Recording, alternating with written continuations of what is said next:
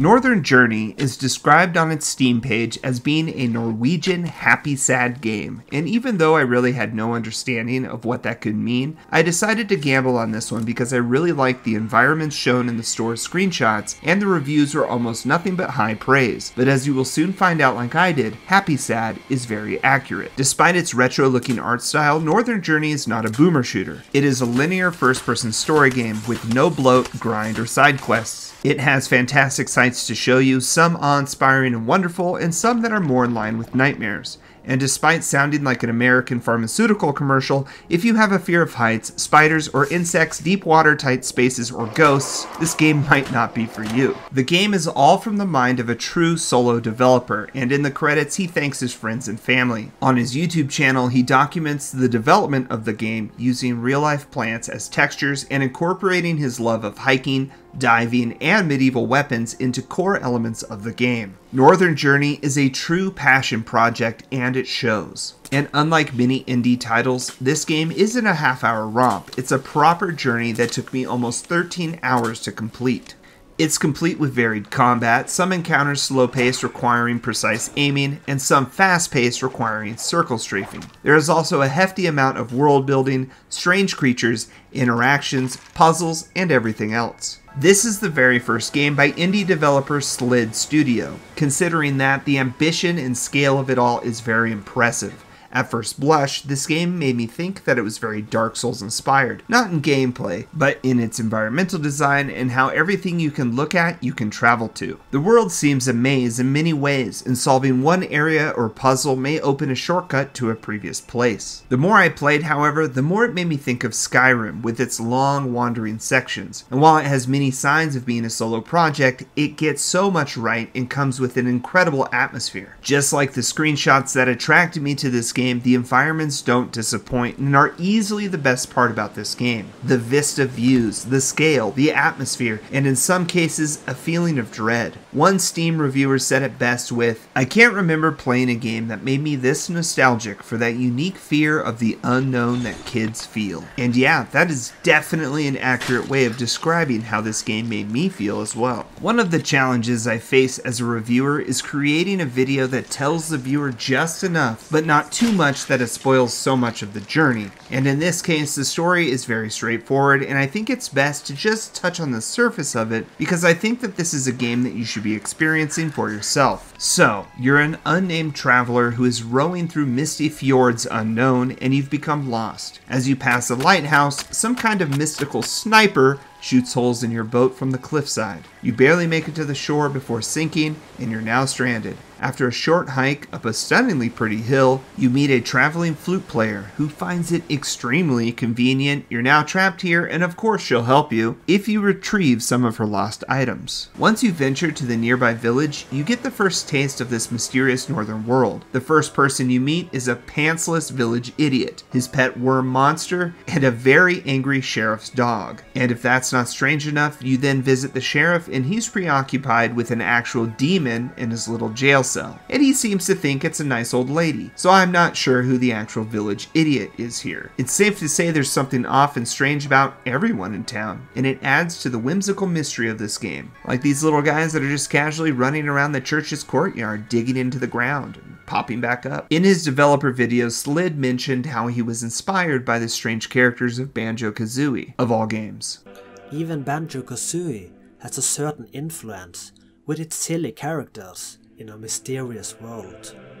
And I can kind of see that here for sure. And while you'll need to come back to town a few times, sometimes just to see the town doctor, your main goal is to venture north, where you'll have run-ins with a lot of different interesting characters, as you are now forced into the flute player's employ to find her missing items. You'll get lost sometimes. It is a journey after all, but it's the fun kind of lost, and the game is pretty linear, so you're never really lost for very long. The flute player's messengers will show up often enough, updating your journal with tasks and keeping things on track. And it's about as simple as that. Follow the path, complete the journal, and then complete your journey. Graphically, the game is on the low end and it runs fast with no frame drop or performance issues. Like I said earlier, the environments look realistic and beautiful despite the retro style due to the use of real-life pictures of plants as textures. The character models are very rudimentary and polygonal, possibly made to look like a game like Banjo-Kazooie, and while it does look admittedly amateurish, it does give the game a unique, surreal art direction that I think does add to the overall experience. It kind of reminded me of games like Outer Wilds or Pathologic. And while I don't wish the game had realistic looking characters, I guess I will be honest and say I wish they had a little bit more fidelity to them. The same goes for some of the animations, as everything was a bit floaty in this game. It worked very well for the bugs and flying creatures, but it just didn't really fit the humanoid characters in my opinion. Speaking about bugs, it's obvious Slid was right at home modeling bugs and spiders. The models and animations were fantastic,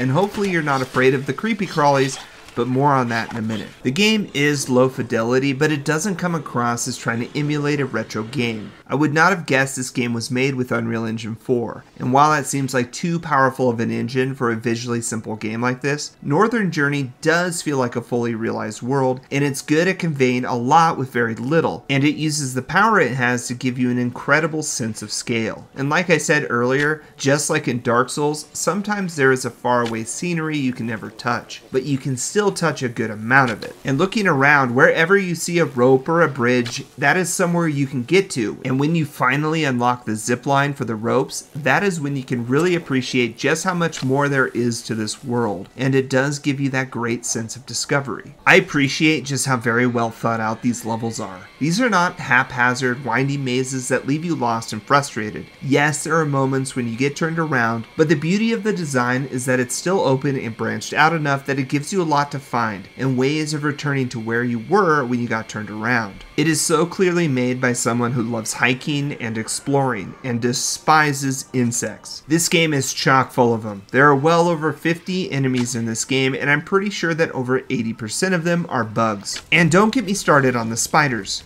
If you have arachnophobia, yeah, look away. Not just one kind of spider, but every spider. Even so, with all the bugs and spiders, fighting the same general kind of enemy doesn't feel repetitive. The spiders aren't actually just a color swap. They have different models and they move and fight in different ways, and a bunch of effort has gone into making them visually distinct. You've got your jumping spiders, your daddy long leg spiders, ambushing spiders, spiders that dodge arrows, and even undead skeleton spiders. And as you might expect, the game draws a lot from Nordic folklore as well. But I appreciated how this folklore was not straight up horror or way too otherworldly. It actually kind of felt rooted in reality, and it just made sense. It felt more old and fairy tale like, whimsical and bizarre. And it pushed the narrative forward, but it wasn't over the top. And it made the game curiously engaging, to the point where you wanted to inhabit this world and venture forward to see where everything would go next. One strong critique I have is that you interact with this world with your hands, and they're just kind of floating there like a VR game. There is actually no player model and it feels weird. It really broke my immersion at the start of the experience, and it took me some time before I got over it. Sure, I stopped noticing it in time, but I would be lying if I said it didn't bother me at the start of the game. So visually, it has grand scale, folklore, mystery, and a retro art direction blended with real-life elements.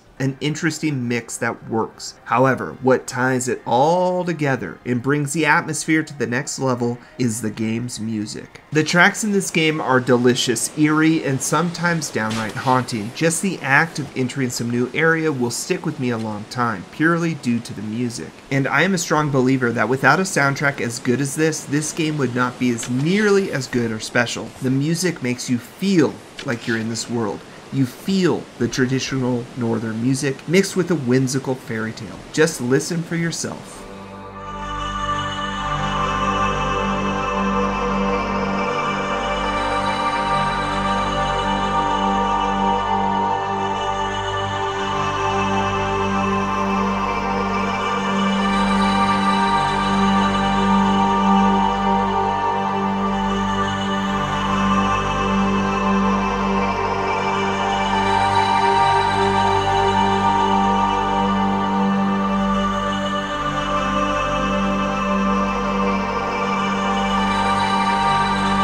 There is a solid variety of tracks, and they all perfectly reflect the areas they were made for. As a bonus, the soundtrack is included with the game as well. And while the music is next level, the sound design is also fantastic. Walking around, you'll hear the layered sound of the wind through the trees and the grass, and the overlapping rush of water. Putting it all together, the act of just walking around feels otherworldly. For example, there is one area where you need to skirt the edge of a pond, and while you're doing this, a creature is trying to lure you to it, so you have to fight and push against its movement. There's a creature in the lake trying to drag you to your doom, and its serenading calls mix in with the music. It creates a really eerie and interesting experience. Northern Journey has some of the best atmosphere I've seen in a game, which is an insane accomplishment for a solo developer and their very first project to boot. And speaking about atmosphere, I think this is a good section to talk about the underwater areas of this game. Now, while it was a very minor part of the game, there were some areas that were incredibly creepy and incredibly atmospheric, all taking place underwater. And it gave the game a little bit of variety and a switch up, and it just was very interesting and cool to me, and I thought it was really well done. And again, if you're claustrophobic, you probably don't want to play this one. From the Steam page, without reading reviews, someone might think, oh, this is a walking sim. But I would not be reviewing the game for this channel if there was not combat. You can sprint, there's no stamina meter, and you can play this game at near Quake-like speeds. Or maybe I should say Hexen-like speeds, as Slid mentioned Hexen as one of his chief inspirations. Hexen, a 90s game. It is a dark fantasy FPS I played a lot. It is the mood, aesthetics and music of the game I really like.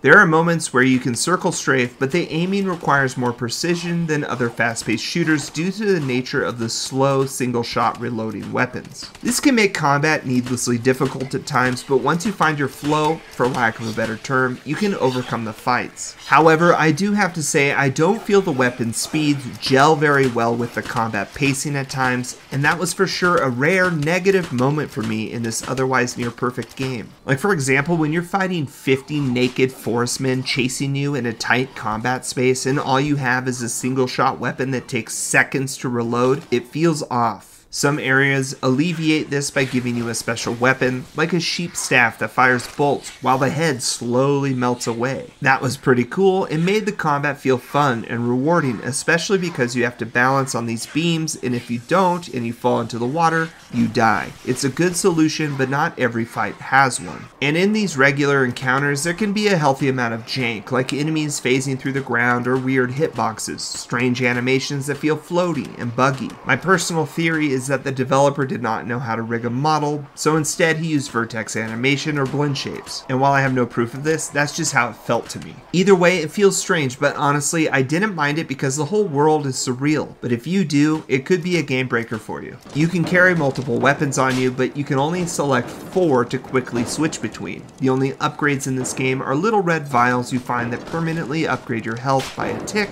and orange vials that permanently increase your ammo capacity and how many emergency health potions you can hold on you. The purple emergency potions are for use in a bind, otherwise you'll find green health vials lying around. Ammo is also scattered about as well, and you usually have to search for it. All in all, the system's very simple. The last stretch of the game felt a bit rushed if I'm being honest. It lacked the rewarding exploration and care and design that the rest of the game had. It goes full retro FPS with items everywhere, where before they were placed with care. There's also a multiple stage end boss fight, and while combat was definitely a big part of the game, it's not really the strength of the game, so a pure combat climax for this game just didn't really work for me. And while these issues were not enough to ruin the overall experience, I would say that they stacked up enough to make it feel more flawed by the end. And it did give me the sense that Slid may have felt developer burnout crafting such a brilliant game that he just felt the desire to get it done as he slapped the final sections together. But again, I have no proof of this, I'm just reading through the lines based off my experience with the game. Yet still, a weak ending to this game is not a fatal flaw. Remember, as a reviewer, I oftentimes look too deep into things, and an area I might have found unenjoyable, others may just not worry about.